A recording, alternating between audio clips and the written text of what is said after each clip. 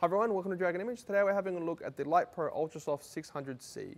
The 600C is the middle size in the Ultrasoft series, there being a 400C as well as a 780 and a 1000C, which are the bigger brothers of it. The Ultrasoft series is a series of LEDs which are naturally very, very soft. So this entire panel appears as a single light source. So as I can just turn it on here,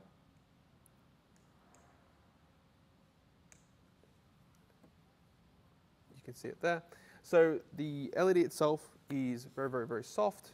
You can't see lots of those little pinpoints. All you see is this basically a white panel. This makes it a lot more comfortable for me, the viewer, to stand in front of because I haven't got that burnt retina kind of dot thing happening, as well as producing a very kind of soft and flattering look.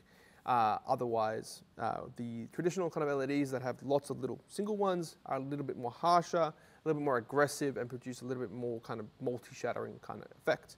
What we're going to do is we're going to turn the house lights off so you can actually see it in action. This show you exactly how soft it really is. Okay, so we've got the panel kind of set up here. This is currently set to daylight. This is a bi-color LED, which means I can adjust the temperature all the way from 3200 or 3000 all the way up to 5600, which is traditionally known as daylight. You may want to have a mixed color temperature. At times where I do find that having the kind of warmer tone for the subject makes the background go a little bluer, which helps them kind of stand out in the crowd, which can be a little bit nicer to have them kind of pop from an otherwise boring kind of scene. Having a look at the back of the panel, you can see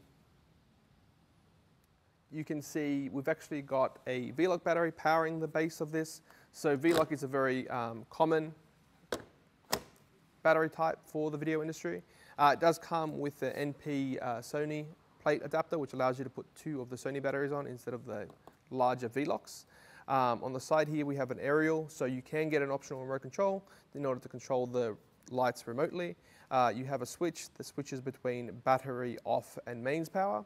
On the opposite side, we've actually got mini DMX connections in and out, as well as a 15-volt DC input for mains power, which is included in the kit. To adjust the light, you basically just have a big knob, and you can select the intensity of the light and change it.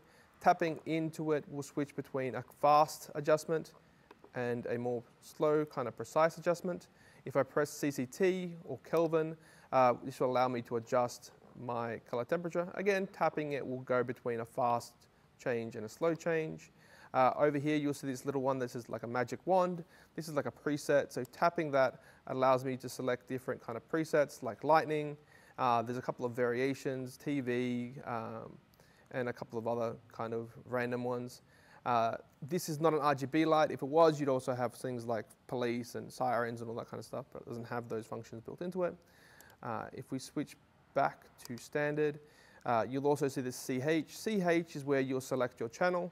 This is both for the wireless controller as well as DMX. And there you have it. So if you're interested in getting some new LEDs and you want something soft and even and easy to use, the Ultrasoft series is a great choice. Thanks.